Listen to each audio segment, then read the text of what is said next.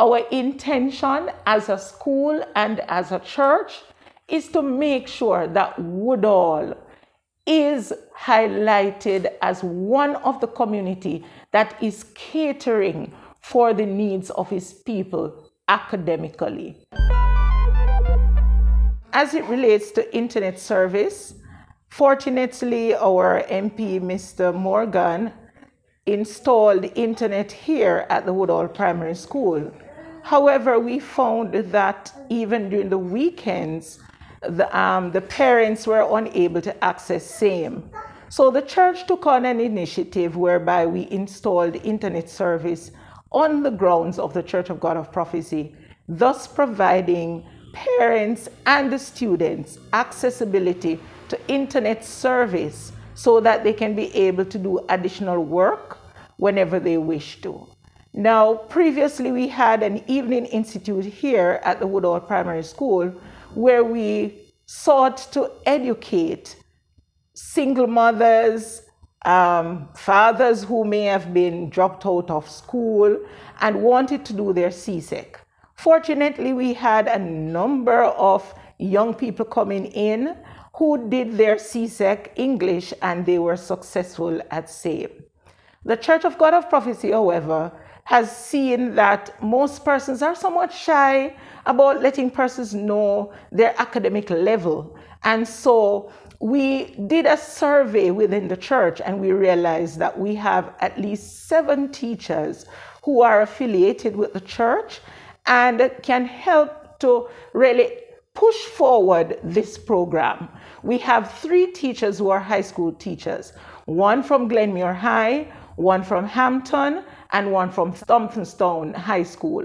And as such, we decided we'll take it from the cradle to the grave, because we have the others who are primary school teachers. We have one early childhood teacher. So we decide, let's come together. The teachers at the church, they met, and we decided, okay, what we're going to do, we're going to put something in place to make sure that our youths in Woodall be empowered. I consider the Woodall community one of the brightest community across the length and breadth of Jamaica.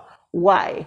So many of our young people that are around right now are high school dropouts. And I'm not talking about any high school. I'm talking about they have passed for traditional high school. I am a past student of this institution.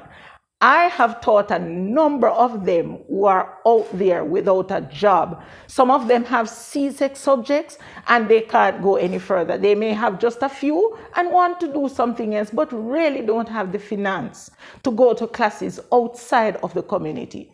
So the church has decided, here we go. We are going to cater for our students, both from the cradle to the grade. So the primary school students on our weekends, they always have access to the code. Actually, they were the first ones to get the code for the church, the primary school students. And so we cater for those. We're looking now at implementing a program where we can have them doing their CSEC subjects. You know what is amazing? God has blessed this community and has blessed the church, because we even have one of these high school teacher. She marks for CXC. So therefore it means that we're getting expertise in this program. And as such, we will not delay. We will not just sit back idly. We intend to make Woodall be on the map positively.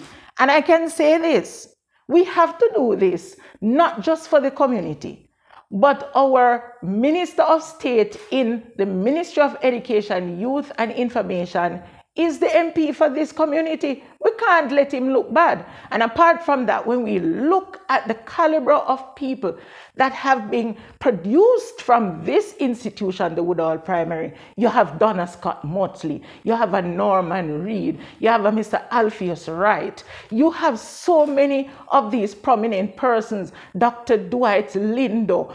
These persons are looking to this institution and this community to represent and represent well.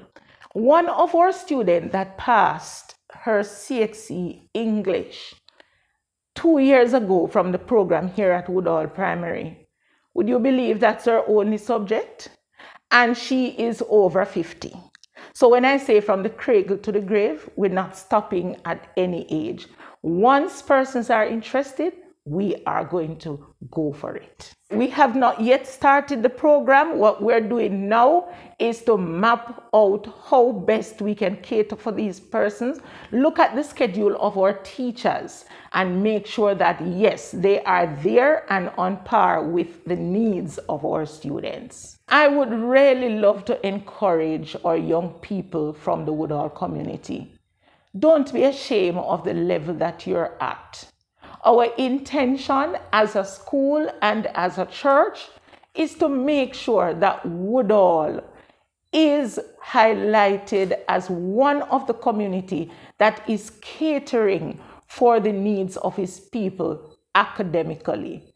Transforming lives, transforming the community. That's our aim.